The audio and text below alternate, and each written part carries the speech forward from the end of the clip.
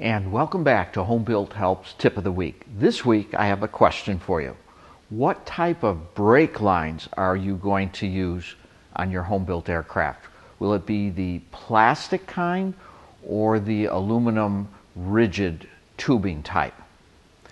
I'm not here to talk you into one or the other. There's nothing wrong with plastic at all. However, we do get a bunch of requests from people who received plastic with their aircraft kit, and it is part of the manufacturer's recommendation in some cases to use the plastic, how to upgrade or retrofit from the plastic to the rigid aluminum tubing. And that's our tip of the week, to show which parts and pieces you need to convert your system from plastic to the rigid aluminum tubing. It's not difficult. Let's take a look. One of the big differences between plastic and the rigid tubing is that all of our connections will be made with flared fittings, and we'll discuss the type and part numbers that you may need for your project. And that also means that all of the hoses or rigid lines that you connect will also have appropriate nuts that screw right onto the flared fittings and provide a very nice leak-free seal. Let's look at some of the components we're going to use to retrofit our brakes with the solid lines. Here's our tubing, here's our flex tubing, and then the various AN fittings that we need to complete the job. Let's start with the rigid tubing we're going to use for our brake line. This is called VersaTube 3003, available from your aircraft supplier. It's not really very rigid. You can bend it easily with your fingers and hands. You can use a tubing bender if you would like, but it's certainly not necessary. We're going to cut it with a tube cutter so we get a nice clean cut. This is the 3/16 outside diameter size. That's a standard size, the 3/16, and that's what we'll use pretty much exclusively with our brakes. Now, each of the ends needs to be flared. We'll flare this with a flaring tool because the way we connect our rigid line is with flare connectors, and those will all be -3 connectors, the -3 meaning for 3/16 tubing size. This is about 50 cents a foot or less, and you really can't beat it, and it is sure nice to work with. Next, we need flexible brake hose, and this is stainless steel braid on the outside, and the ends are pre-assembled with 3/16 or -3 as we call it connectors for hooking up to the -3 flare fittings. And these come in a whole bunch of standard lengths: 6 inches, 12 inches, 18 inches, 24 inches, and you can actually have them made up to as many feet as you want. But off the shelf, these are pretty standard from just about any auto parts supply store, especially racing auto parts stores. Very common. They're about $10 a piece, give or take, depending where you buy them and how long they are. Now, we're going to use these anytime we have some moving components, for example, between the master cylinders, if they're attached to our brake pedals, and of course our brake pedals move, so there'll be some movement, and possibly on our landing gear legs so that the leg can flex. So these are made to flex, and they're just ready to go. You need to know how long you want them, and that they have -3 fittings at the end.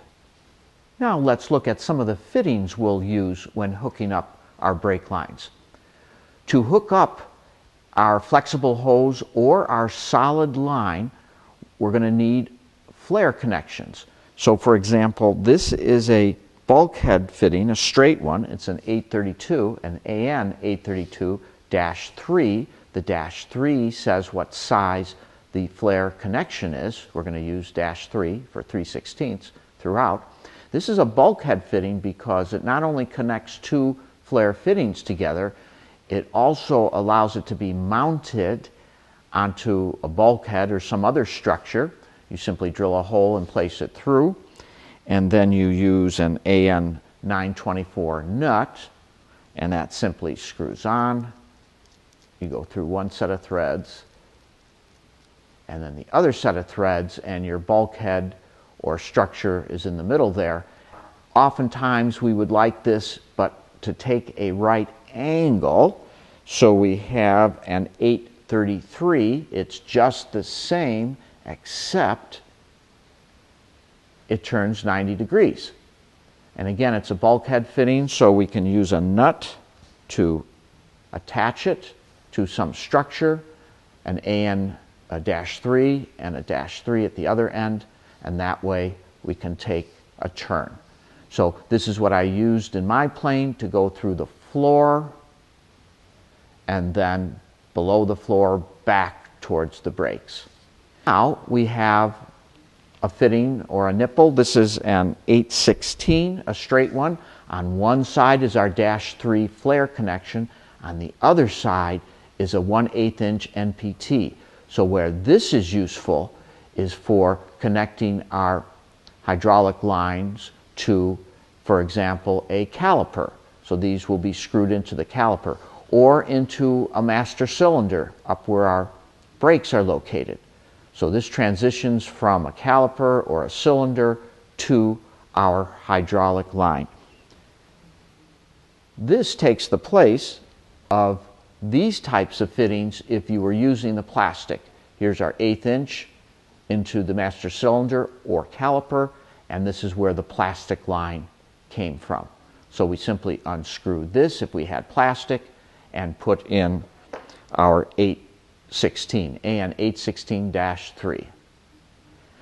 If we want to come out of the cylinder or the caliper at an angle, it's just a slight variation. This is an 823, 45 degrees, our 1/8 inch, and then our -3 flare. Or if we had a 90 degree, this would be an AN 822. So it just depends whether you want straight 45 degrees or 90 degrees coming out of your cylinders or calipers. We're almost done, except we need a way to attach an flare fitting to the end of our Versatube, and that's where we're going to use a AN 818 nut. Now this nut is simply going to slide over and it will attach. This nut attaches to any of the flares we looked at. So for example, in the case of our bulkhead fitting, the nut is what allows the rigid line to attach. Or in the case of our nipple, same thing. So any -3 flare fitting, this nut has its purpose of making the attachment.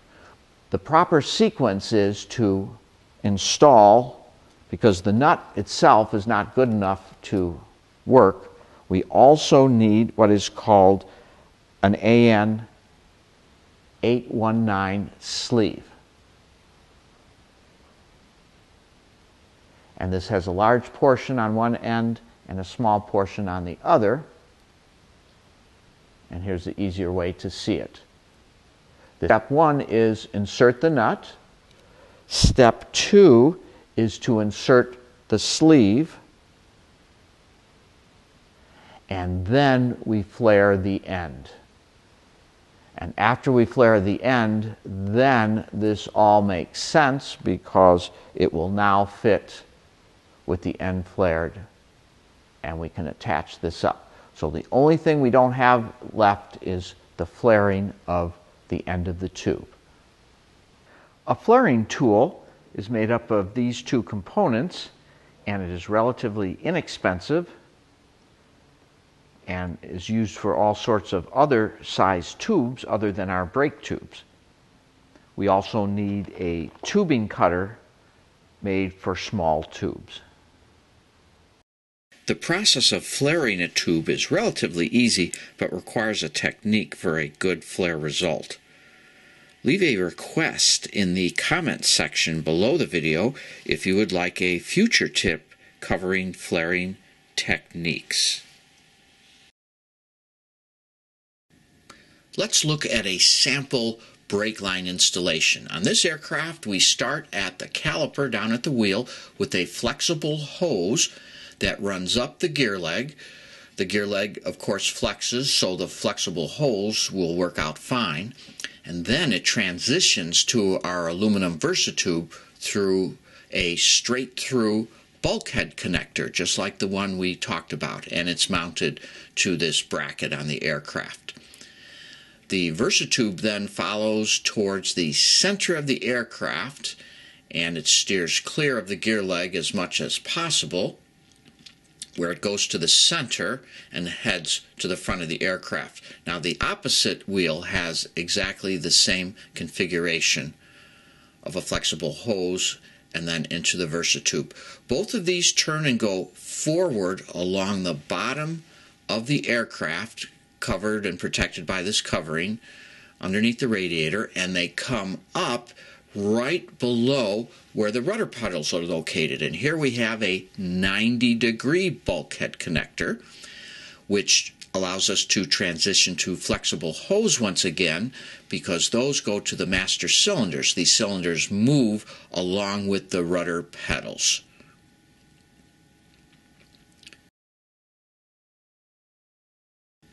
What's interesting is on this RV-12 aircraft, instead of using flexible hose along the gear leg, Vans uses the Versatube all by itself.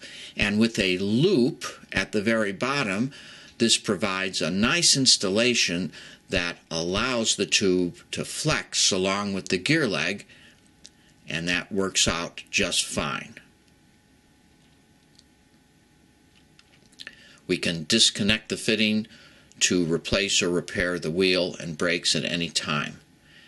And of course, this line of Versatube can be replaced at any time because it is connected up at the fuselage with another bulkhead connector.